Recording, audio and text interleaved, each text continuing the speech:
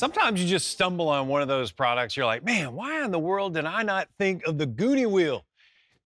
Kind of makes me mad because you're always in these places in our shops where you don't have a set of wheels and you need something to roll around while you're working on it or while you're in a paint booth or while you've got a wheel damaged. There's always a good time to have a GUNIWHEEL.